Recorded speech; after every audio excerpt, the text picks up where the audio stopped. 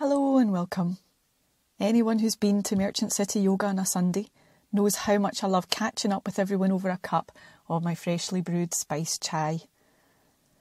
These Sunday chai sessions really bring everyone together. A true celebration of friendship, community and connection. And as these COVID restrictions continue, I want to try and capture some of that magic and share it with you at home. So I've invited some familiar faces from our MCY family to chat with me online over a cuppa. I'm affectionately calling them the chai sessions. Pop the kettle on, get yourself comfy and come and join us. Hey Scott, it's so Judy. good to see you. Hello, how are you? Thank you so much for joining me. It's Little chai on the go. I've got my chai stroke black coffee. Yeah. I hope that still means we're having a chai in. Absolutely. So we're just going to picture ourselves on that settee in the studio, Yeah. little cuppa, maybe not cake, because my last effort at cake for you wasn't so great. Well, But, I expect it when I come. Oh, I expect to keep trying. Set the bar low. It can only get better. Exactly. There's that lovely picture you shared on Instagram of us. Like that was the last time when we're just sitting there. I think one of the times before. You always make your cake's always really lovely. Stop it, it's really nice. It's made with love, and I hope that. And even though I'm going, it's with love that I'm chewing. Yeah, it's with love that you're enduring. And, I love it. No, always make cake. Hello. Nice to see you. Yeah, so for anyone who's not sure who you are, Scott is co-founder and senior teacher at Stillpoint Yoga in London. And I first hosted Scott here at the studio back in 2018. And I thought it would be really lovely to speak to Scott, because Scott was actually the last guest teacher. You were the last guest teacher that I hosted before lockdown. And it was literally a couple of weeks after you left that the world changed and we went into lockdown. And so I think there's something really lovely and special about the fact that you are now our first guest teacher back in the studio since opening up. So I'm not sure whether that bookends lockdown for us or if it's the start of a whole new chapter. I think it points to something really, I think it's a lovely kind of synchronistic thing. I think it points to something that we can, I don't know, lean into around. I think even then we didn't really know that it was going to change. Well, there was rumblings of something going on, but we were just carrying on in that workshop. I think it was late February 2020, as if nothing else was happening. Yeah. Like it was a lovely Mysore. The rooms were like, it was just the rooms were busy, and then obviously a couple of however many weeks later it changed. We both had to really pivot quite quickly for our businesses, and then I think we're just starting to feel we're coming only now, as you've spoken before, we're just starting to feel like we're getting back into it again, if you see what I mean. Like it's been the consistency of being open. We've only been consistently open at Stillpoint properly since the beginning of February. Right. And that's after Omicron, so we had these different, you think you want to get back into it, and then there was another wave would come. And so we've never really had a chance to feel like to have some consistency about getting back into the space. And I think we're starting to get some. But I think in between that and being online, and everyone, the whole world, but particularly the yoga industry, quotations, or yoga teachers, we've just had to pivot and understand how to meet people in new ways. And how to use our voices in different ways and to inspire in different ways. And that's for me definitely what I've had to kind of lean into. How have you found that your teaching has changed over lockdown? Like even just the way you're thinking about it, your approach, and maybe some, like, if it's actually changed, like the technicalities of it. I'm not sure it's changed that much. I have far more consideration of people, and what they're, I mean, I did anyway, right? But there's layers to like how you think, how we feel people are. You know, what I saw right at the beginning of lockdown is like, I felt someone like me who felt okay, had a certain position in relationship to other people, that people enjoyed seeing me and connecting to me and my work. So I felt inspired to continue. I felt it was important that when we were all locked down and couldn't go anywhere, that first like 3 months that you weren't allowed out, or very, you know, just to go to the shops and stuff, that we were able to see each other's faces, and then we were able to hear each other's voices, and then those of us who felt okay were able to continue to be a space at the times people were used to, so that at least there was some kind of connection and normality. And that to me was what like teaching online was about. For me, it wasn't ever about, well, it is about sharing yoga, but it was more about the connection that yoga is shared between us, rather than me being a teacher and saying, here, I'm teaching, you're like following me. It was more like this kind of understanding that we're going through this together. This is what unites us. I'm someone who supports you at times, and I can be as supportive as I can now. And so what it helped me to see that, you know, that we've all got ways that this thing that life impacts us, and we don't really know. we don't really know. So there's an element of compassion and listening that I think I needed to find, that I'm trying to lean into even more. So as I've started teaching again now in person, I ask, you know, I'm more considerate about how people are even before they've come in, how people really are and how they're getting on, and, you know, how people are finding themselves, and how people are finding they are within themselves. I think lockdown and teaching online, I did it a very specific way. I created a community. I didn't do any classes which were drop-in. I wanted people to sign up to a membership, and with a membership they got 15 to 16 classes a week. But with that, what was a boon for me was that I could curate something that I haven't been able to curate before. So in my longer workshops, like in my workshop that I'm coming with you, there's the idea that I can work on a number of levels using like mindfulness, pranayama, Ashtanga yoga, Mysore technique, philosophy, all those things. And I'm doing it over a weekend. Whereas what I was able to do over lockdown was create these environments for people every week. So I had a philosophy class once a week. I had mindfulness at the beginning of lockdown every night. I had mindfulness in the morning before class. We'd chant before class. Then we'd have Mysore, and we'd have workshops every week, and we'd have clinics. And people feel like they can come and look and lean into the different aspects of yoga and meditation that I'm interested in, because they fascinate me. So what it created, what I chose to create, and I was quite I had a bone in my mouth about it, that I don't want people to do drop-ins. I'm going to give you a very good rate, like for paying us for weekly or monthly, and look what you get for that, because it became about more community, more about look at the different layers. And we were able to kind of really, over weeks and months, kind of draw in these ideas and see how they like work over time.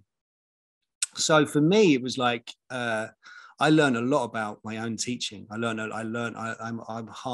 okay at delivering philosophy. I'm getting better at it. I learned how to become a better meditation teacher. I learned how to, you know, I think every yoga teacher should be able to open up Zoom or something like that, stand in front of their students or practitioners, and for an hour say, "Ask me anything." And I did that. I do that every week. We have a yoga clinic. I don't call it an asana clinic. I just say, "Ask me anything," and then someone will throw something. And you have to go, you know what I mean? Yeah. but the most important thing that came out of all of that was the sense of community it gave people. And it gave, and I created the environment for people to use their voices. And that for me became really, really important. Like, for example, on those clinics I do every Saturday, we still do them. I'll sit there and I'll say, ask me something. And then someone will ask me something. There'll be like maybe 8 or 9 people there. And I'll say, okay, well, this is what I think. And then I'll say, I'll go over 10 minutes what I think. And then I'll say, well, but does anyone else got something they want to say about it? And then suddenly you get other people who are in the same group offering their perspectives. And it becomes this really beautiful environment of learning together. So I think what what I learned was to listen more and to help people to find their voices. You know, in my workshops now, I that's what I do. I try and find people to offer their opinion on something, and we lean into them. So there's far more, rather than it just being about me, it becomes about us. And that for me has been the big, even more. I mean, I think I was doing that before, but that's been even more the big takeaway, that we're trying to get people to know that their voices are enough, and find confidence. And I so many people who are continuing on our online program now have are saying, you know, it was the best thing that's happened. Lockdown was the best thing because they found Stillpoint online. Now it's like all I did was create this environment, said, let's see what happens when we kind of connect together through poetry, through my love of poetry, through philosophy, through Ashtanga, through all that kind of thing. And it was almost like I didn't have any particular, I'm going to do this. It just, I'm very much, let's see what happens if we try this. You know me. Yeah. So I think it's being to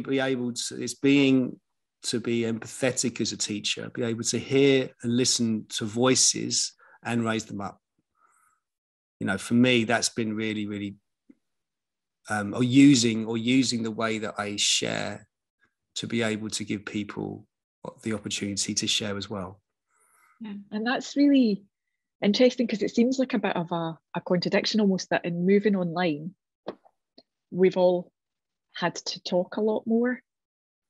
We can't rely on hands-on assists. We can't rely on non-verbal communication, being in the room with somebody. So, I mean, I know for me, I've had to figure out how to give more instruction without filling lots of space with my voice. And so I'm really intrigued to hear you say that actually what you've taken away from it is listening more. Yeah, I mean, the interesting thing is, like, you know, I'm not confident, right? So like I think I know, I like helping. I've got a passion for this. Like, it's like I often tell you, like I just am so grateful to be doing this work in the way that I'm doing it. And so I just become more me and more supportive. I mean, I think I found that, you know, all I want to do is see how I can help and support people through whatever, you know, however they meet us or me, and, you know, in the environments we find ourselves in, through Ashtanga yoga, through meditation, through all of these different philosophy. How can we help people to find their way through, or their understanding, or how it meets them? And I think what Zoom online asked us to do is to see how we can find out who we are in these spaces. Continue to see, you know, I remember sitting there on that first Saturday when we opened up, and they were like, and I was going to do a guided primary, and like it was the first Saturday, and we had a free class, and I think 120 people had signed up, and we had like 85 on the room, and you're just going like this. And I remember sitting there thinking, what, how is this going to work? Thinking you've got 85 people following you, and then feeling really unsure and unnerved about it. And I thought, I just got to get over myself and find out a way that this works for me. Because again, it's like, this is how it works. I got my voice, I got my personality, I got my way of seeing things, I got my way of supporting people. It's not for everyone. It's for the people who connect with that. You know, people who want to connect with me will connect with me because they like the way that I come across and the way that I'm sharing. And that's what happened. You know, I learned in real life as well, doesn't learn it? how to adapt to the environment. And so I just realized, well, I've got an opportunity here to really teach in a way that I've wanted to teach before, which is like, it's like an online studio. I've only ever had a Mysore Shala, which opens in the morning between 6 and 9. That's all I've ever had. And not somewhere like you, which you've got to fill it up with all different things. And then suddenly we had time to nurture something. And I thought, well, I can teach meditation 20 minutes a night, Monday, Tuesday, Wednesday, Thursday, and then I can teach philosophy. I did 9 months of just delivering the whole of the sutras. Like I've got a course ready to go, which is 19. I recorded everyone 19 hours of recording the sutras from beginning to end, and it was incredible to like challenge myself in that way, to deliver philosophy, to deliver technique, to deliver all of it. And so it became a personal environment where I could explore the layers of teaching and what I know, and people really responded. The people who stayed really responded, and so it was a really profound time for me for learning about how to deliver. And also, you know, Zoom isn't. If we're going to, you have to bring some level of your personality to it and who you are to be able to resonate. You know, we've had really profound, moving moments over this platform. And it's just because we hold it in a certain way. You know, it's kind of like when we're in a room, we can hold the space. And I just try and learn about how to use the right language, the right tone, the right way of holding someone as you're talking to them, and creating the environment where everyone else is being held as well. So it's not like, for me, it wasn't like there's a group of people and I'm just kind of saying things, follow me this. I'm really deeply interested in every single one of them. And if they are getting something from the experience that we're trying to have. Does that make sense? So I'm always about, it's us. Like we're in your workshop, it's about us in the room. There's an environment like that, you know, the teaching chart, Sahana Vavatu, where we all like get the most of this together. We're creating that environment so that we can. And so language, delivery, empathy, listening, all of those things are really, really became apparent to be able to hold it. Especially as people were like, you know, initially it was fun, and then it was getting like, oh gosh, it's now long. And then we go out, and then we have to go back again. And so there was frustration, there was fear, there was anger, all of these things. And we're just saying, let's hold all of this. We're teaching yoga, we're doing this thing, but behind it, we're holding frustration and we're holding all of these things. And when we're together in this environment, especially over the last 2 years, I was really aware that that's what we were trying to navigate together, you know. And so it kind of like, so when I'm in these rooms now, it's like, oh, that's what we're doing. We're trying to navigate something together in this environment. We've come together for this time. How can I support you to get the most out of the time that you're here? But importantly, how can I, again, get something from that too, which is listening? Like I try now and think all of the relationships I'm involved in the yoga room, I try and see how I've gained something from them as well. You know, that makes sense. Over that time, like one of the things that I always say to the teacher trainees, and I feel really strongly about it myself, is that all of our teaching And I love there that when we're talking about, teaching on Zoom, like you have to bring your whole self. There has to be part of you there. And that contradiction again about in the beginning, especially, a huge part of it was just having to get right out of your own way. Like, because one of my really clear memories of that last visit with you in Glasgow was sitting in a cafe having a conversation about video content. And we were both saying that year, one of the things we were going to do was increase our video content. I remember you really struggling with that. You were just like, no, thank you.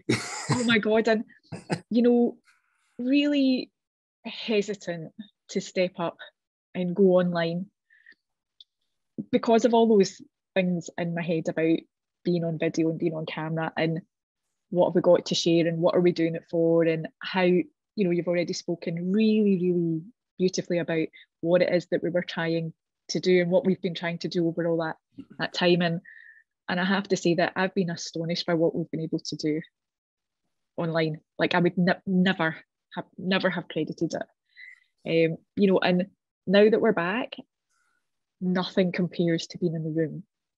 Like, there's definitely a trade-off. But amazing what we achieved. But what I was going to say was...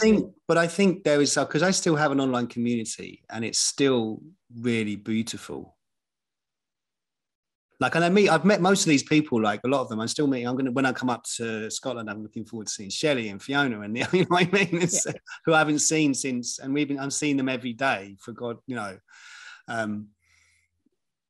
and there is, you're right, there is, but there is still, with our community, with the thing we've created, there has been some really deep friendships made and continue to be evolved. And so I'm not, yes, you're right, but you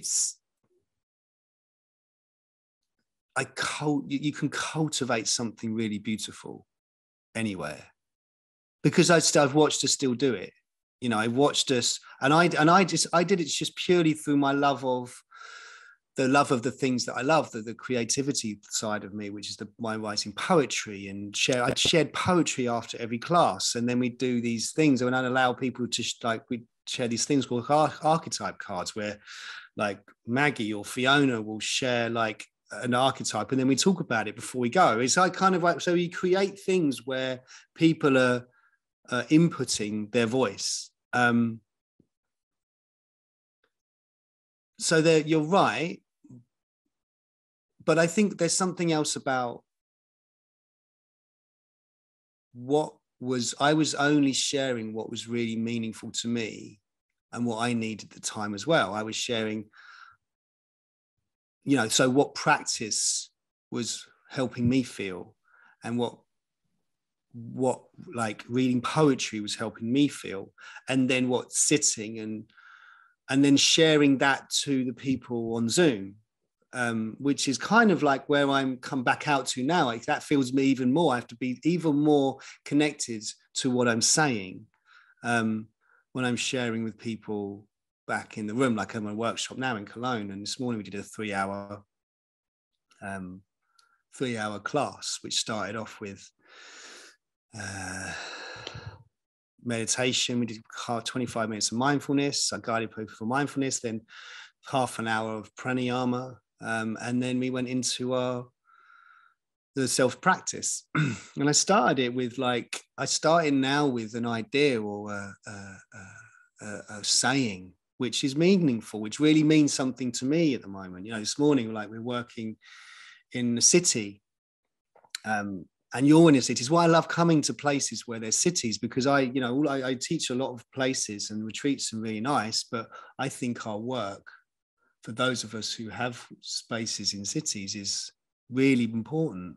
There's a really beautiful, so I started with this Zen saying, I think it's from Dogen, this morning, where it's like it says this: the small retreat is going to the forests, going to the rivers, going to the fields and the ashram. The big retreat is practicing in the city and disappearing. And for me, like when you think around words and where they land, you have to equate them to the people who you're sharing to or you're pointing to. So, you know, online, when we were in the lockdown, poetry was really important. The ability for people to feel something and within themselves they could touch, that was beyond all the crazy stuff that was going on. Well, even now crazy stuff's going on in the world. How can we, we have to be aware of that, but there's something else we're looking to feel and to notice. That's what our job was, to a certain degree. That's what my job was, to try and create these moments where people could come back and land in the present and be part of something. And so for me, like, it's continuing to create those moments. Like, my workshops are about awareness. Completely, they're about nothing else. Like, all those workshops, they say, I'm coming up to you, I'm doing a workshop on opening the front of the body and hips and stuff like that. But it's still about awareness. It's still about, what do you notice when you do this thing? When you let everything fall away, and that can be fear, that can be pain, that can be joy, that can be, I'm really, really interested in how things are coming up in the moment when we notice. And that, I think, that for me, out of the lockdown, became really that apparent that that's what I teach. Like, and I meet everyone in that way with, like, oh, I've got a pain. Oh, I can't do this. Oh, I'm feeling this. Okay, well, what does that mean? Let's explore that. And so it's became, you know, I come out and I think with the workshop I'm offering with you, this idea of illuminate. I mean, I made it illuminate your practice, illuminating of it, because you're being present to whatever's coming up and we're meeting it. Okay, I'm happy to meet anyone with anything going on and say, how can I help? And that was almost, so that's kind of like, for me, I did, again, it was another kind of like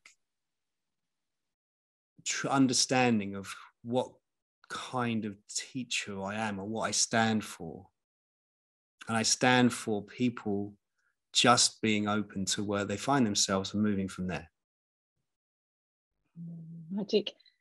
Listen, thank you so much for answering my final question without me even having to ask it.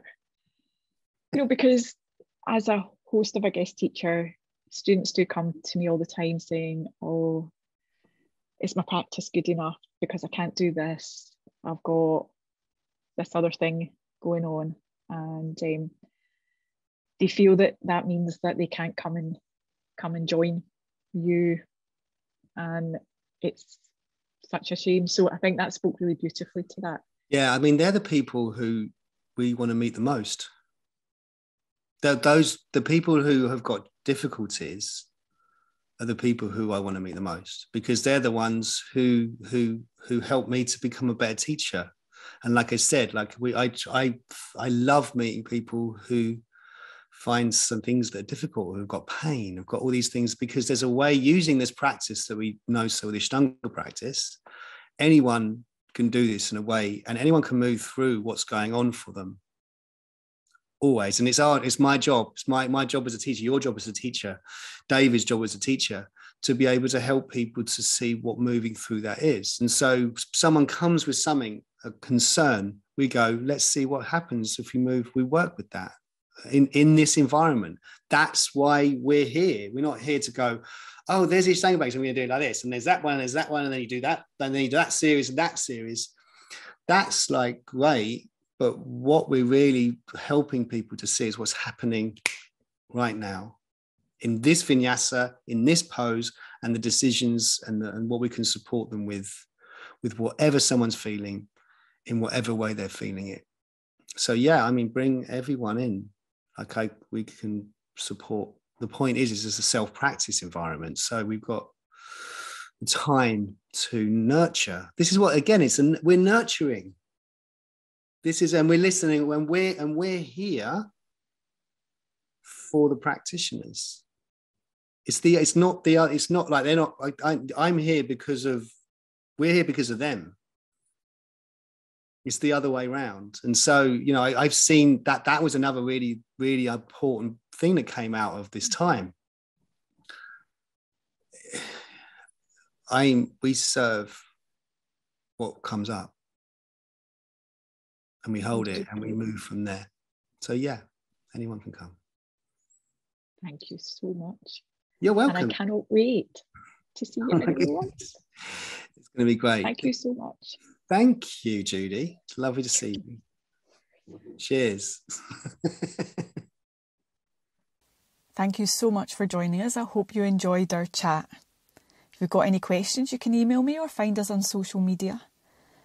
And until we can return to our Sunday chai sessions in the studio, I'll see you here next time.